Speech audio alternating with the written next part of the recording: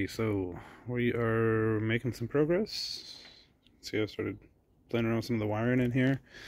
I was able to get the fuse panel mounted. So I need to probably do some tweaking to it, but it's alright. But it's there, it's gonna vibrate a bit, so I'm gonna have to stabilize it a little more, but that gets it in for now. So I'm currently just playing around with one of these connectors I had pre-run. So here's the big spool for the power windows on the passenger side, and this one is fed up into the headlight bucket for the passenger side halos that I'm putting in. So they are back here.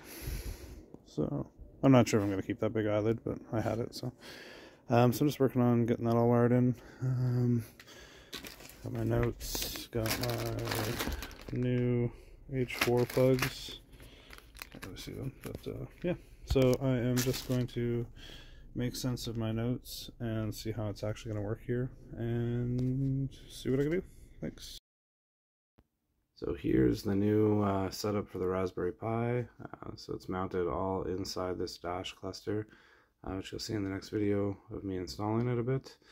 But yeah, there's a screen controller, there's the Raspberry Pi, there's my push button start installed there. You can see the back side of the switches, but everything should be pretty tidy. I've got it all into one harness, so we'll see how it works.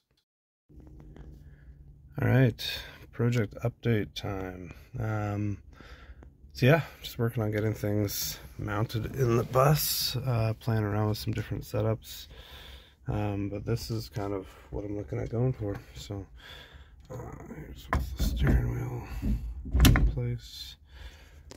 So I mean, this is kind of my viewing angle, so there's maybe a bit is cut off, but not much. I think that's just the Volkswagen logo is going to be up there. So yeah, I mean, everything's going to be reachable from the driver's seat. All the switches will be there. I just have this for now for my glow, so I'll just apply that for glow before I start it up. Yeah, so currently it's just bolted in the bottom here. I have a fastener down here holding the dash in, and an additional one down over here. So I gotta figure out a system to mount it from the top. I'm thinking of getting a little L bracket, which I've misplaced.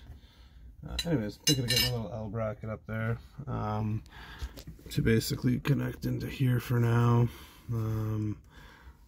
I'm trying to avoid like cutting into here. I could always put like a nut cert in there, but yeah, just trying to avoid it for now. It's all scratched up and stuff from all my different dash iterations anyways, so it's not as nice as it used to look, unfortunately. So but yeah, I think at this point everything seems fitted where I want it. I just have to kind of solidify things.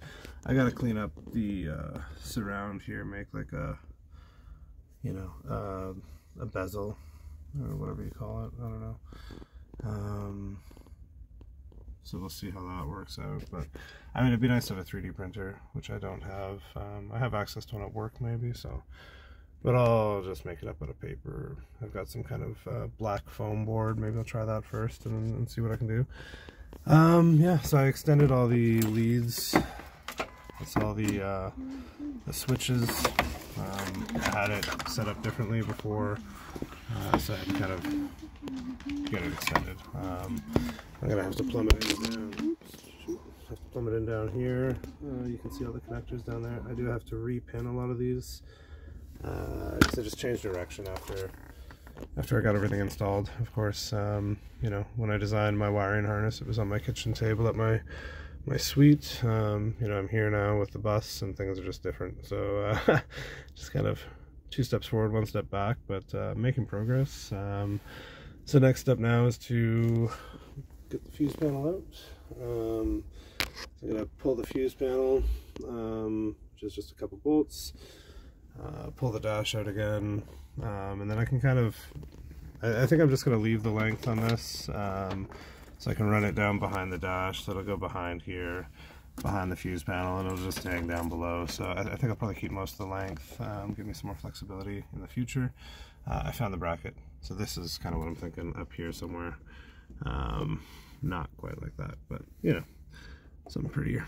My thought is eventually I'll recover this whole thing, probably with upholstery, but we'll see. Priority is just kind of getting it solid mounted. Got a little push button start here. Gonna have to figure out what I'm gonna do with this, whether I just pull it and remove it. Obviously it's got the steering wheel lock function, so but it's gonna be useless as a starting ignition now. It's not even gonna be wired in, it's gonna be hanging free. So anyways, that's kind of my update for now. So I'm just kind of plugging away on the electronics right now. I do need to, unfortunately, pull that whole main loom there. It's not long enough on this end. It's all hanging out the end of the motor. I can show you. Why don't I show you? So I do have, you know, my new seats are in there, so that's sweet. But yeah, if you look at the back here, yeah, it's all hanging out here. So there's a ton of extra length on the back, and I need to pull that through more. So that's pretty annoying, but get around to it eventually. Got my solar panel out here right now. Getting some sunshine. Getting a few amps on the controller there. Yeah, that's the update for now. Thanks, guys. So here's just a shot of the harness, pretty much done for the dash cluster. I've got to terminate a few more wires on here, but it's all done now. There's the they're all labeled.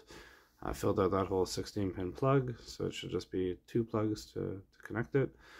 There's the 3 switches for the dash, as well as the Raspberry Pi power, which is right there.